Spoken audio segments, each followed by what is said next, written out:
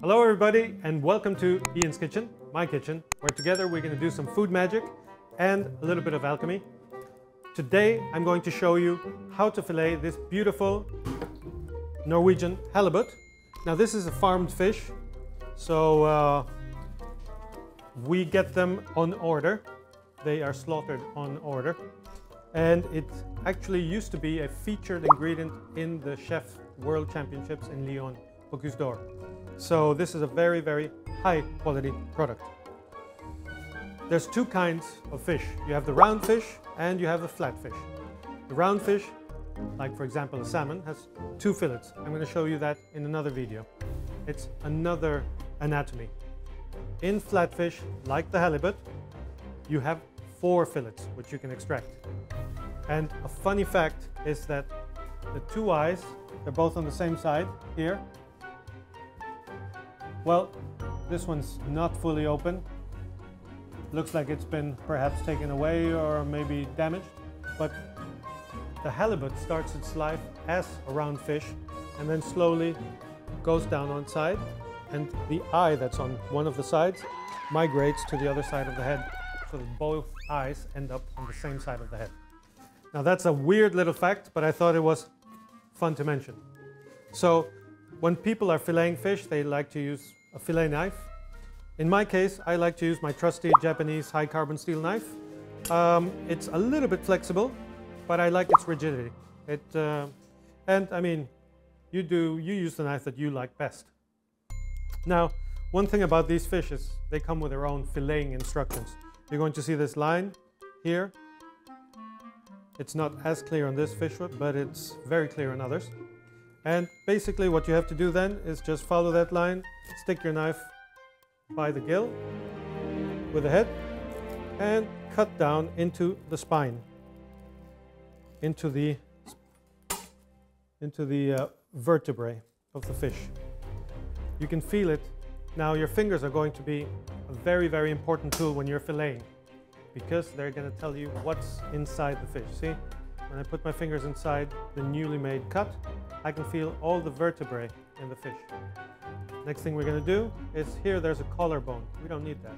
So you lift the fin, you put your knife behind the collarbone and you cut around it. Next thing you do, and sometimes you get scales on your knife, so that's why I'm just wiping it off. Next thing you do is you cut the tip of the fillet free, put your knife into the cut, into the opening, press it down with your fingers, and then from the back to the front,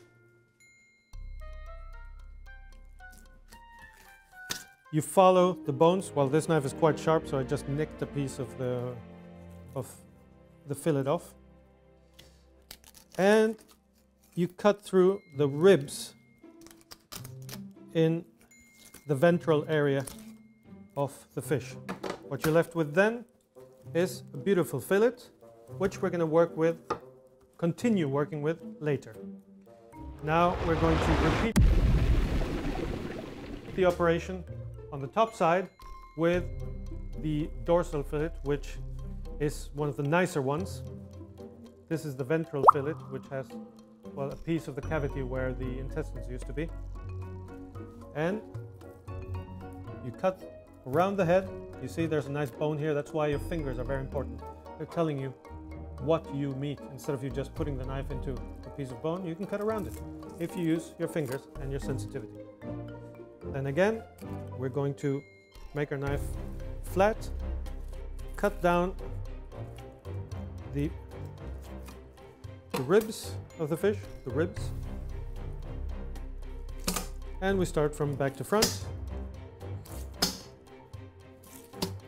cutting always with a flat knife. Don't go like this, don't go, because you're going to make a lot of marks on your beautiful fillet, and you don't want that. You want a nice, clean cut fillet. All right?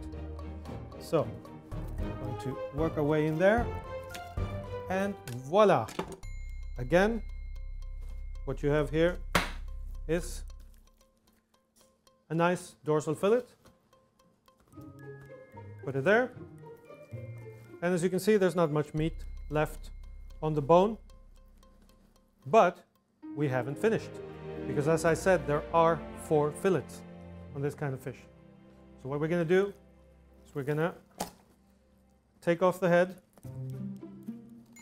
and that's why I like a sharp and also very, very, well, a little bit rigid knife. Just see that? Cut through the spinal column there, and repeat the operation. We're going to take off the head so that the fish is laying flat on the cutting board. So we're cutting around the collarbone as we did the last time. Now we're cutting around the head as we did the last time, and what's going to be different here is that when we're done cutting around the head, it comes straight off. So now the fish is flat, much easier to work with, and we can repeat the operation. This is the ventral fillet, the one that comes from the tummy area of the fish. And you're just opening it up. Watch out that you move the fillet out of the way, because you don't want to be cutting into the same fillet that you've just been freeing from the bone.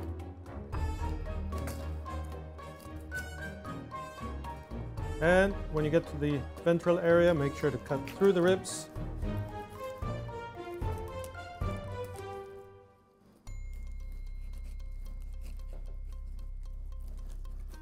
Like so. Again, got this nice fillet. When I put them on top of each other, usually I don't put the skin against the meat, because the skin has a different bacteria culture than the meat has. So you will be prolonging the life of your fillet if you're going to keep it in the fridge. If you put, my rule of thumb is always flesh on flesh, skin on skin.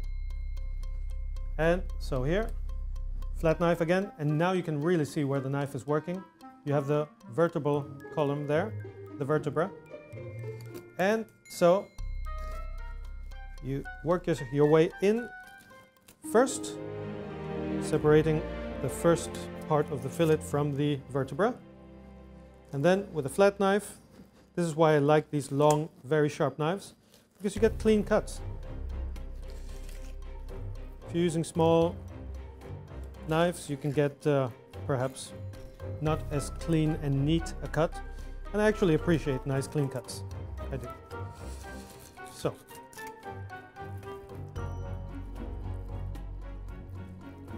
lay the fillet over again so that you're not cutting into the fillet. If you have it this way, you're cutting into it on the way out. So lay it over again, hold it, cut against the bone, and voila!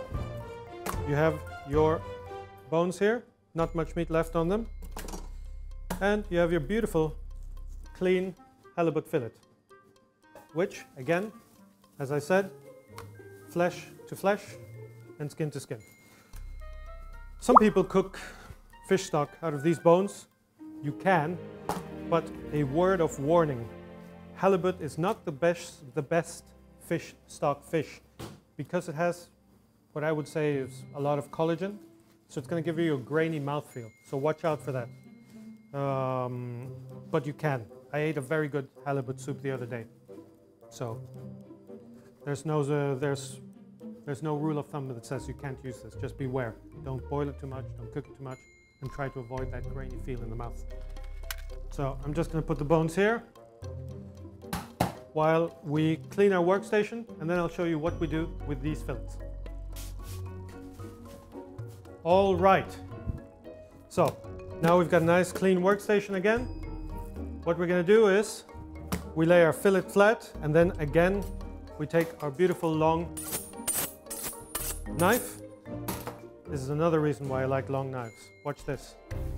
Grab the tail, pinch it so that you have a good grip on it, yeah? Then you cut with the tip of your knife down to the skin and angle it flat. If your knife is too steep, or it has too steep of an angle, you're cutting too much into the skin, you might just go through to the other side. So once you've gotten to the skin side, flatten it out, and then start, instead of doing this short sawing motion, then you start making long cuts while holding on to the skin and pulling simultaneously. So it looks like this, okay?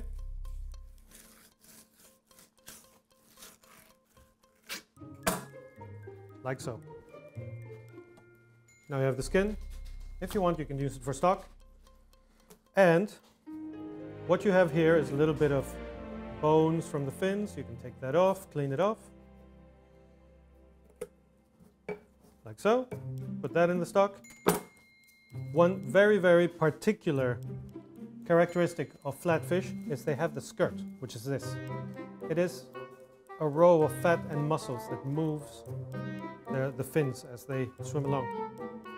Now, I love to make bacon out of this. Sounds weird, right? Fish bacon.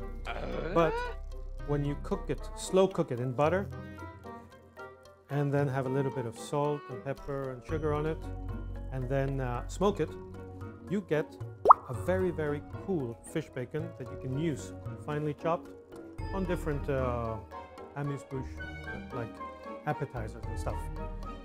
The other thing that you have to watch out for is on the tip of the fillet, you have this row of bones here.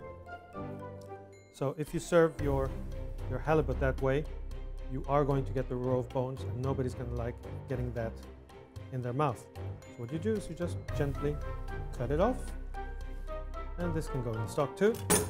Another thing that you can watch out for is on the back side. If you have cut too close to the skin, you're going to get some of this brown and silver skin on the back of your fillet.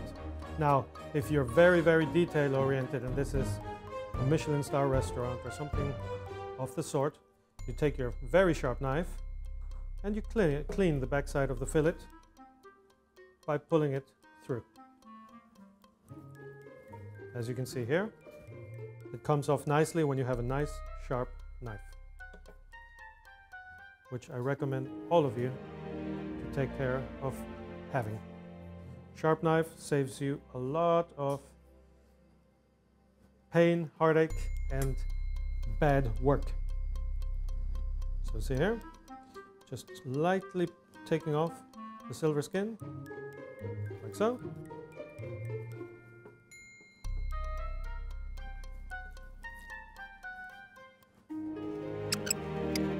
And here you have it.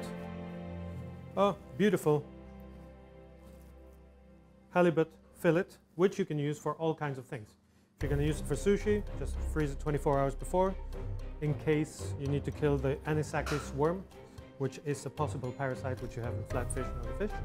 So if you're going to serve it raw, good to serve it to freeze it 24 hours before in more than or less than 20 degrees minus 20 degrees centigrade. So 21, 22, 23, 24 degrees centigrade would be amazing. And that's how you do it. Oh, by the way, you do have the other fillet, the ventral fillet as I like to call it. Some people might disagree. What you do with that is the same operation. So, you know, hold on to the tail and cut into the fillet and the meat, and then separate while slowly pulling from the tail upward in the skin, like so. Get rid of that. Now, what you do have in these is this ventral part, which is not useful to us in any capacity. So usually I just take it off, and we use it for stock as well, soups and such. Another thing you can do, if you have the time and the patience, is to cut the meat. For example, cut the bones off and then cut it this way, because you are going to get quite a nice portion of meat from the ventral area with some of that good halibut fat. But what you don't want is that silver skin on the inside. Okay?